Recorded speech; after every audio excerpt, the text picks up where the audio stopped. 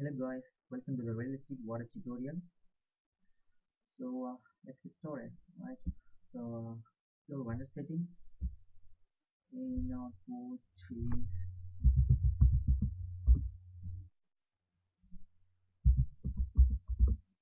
right? And your options and disable the default light and go to effect and I see the global illumination effect. That's it for render settings. Close it up and just create a cube and change the size. It's to 2000 and wait for change in gesture to 2000. Right, now create a material for water surface. So go here, double click or create new material, double click on this and disable color, enable transparency and bump. You go to transparency, I can see there is nothing just because reflection is 1, it's like air. So if you want a water glass on the water surface, you can change the refraction value. So you can buffer this in like, go here and for water 1.3 is good. So you can buffer this. So you can buffer this and enter the value here. That's it. There you got and disable this exit reflections. Right now, go to reflectance and remove this default specular and go to transparency, change the roughness to 2 and go to layers and add a word. Actually, what it does is it give you the plastic or glass reflections.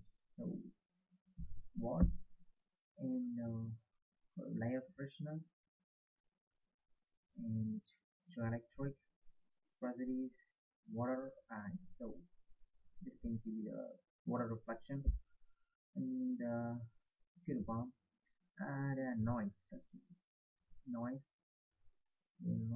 select display the turbulence and change the global scale value to 400.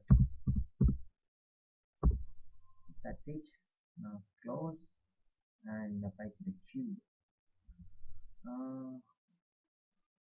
Next create the sky. Right click and smoke detect chroma styling. Disable this gas that I was using that I was sent to the camera. You know, I'm not going to use Azure images for the sky. So this will make sure the mistake. And you can browse your presets. Go to actually prime to presets like HDRI. I'm gonna use the third HDRI image and drag it to here. That's it. Close it. Apply to the sky. And now zoom a little bit and duration. That's it. That's it, guys. Right now, you'll see that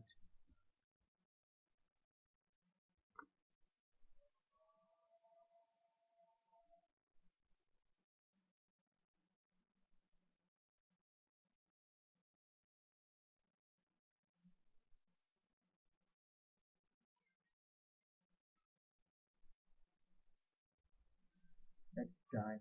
So use different HDR images for different water reflections, and you may see.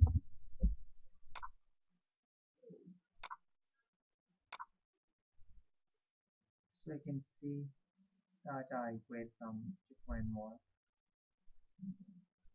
So play on this or with this all right. Thank you for watching, guys. Thank you.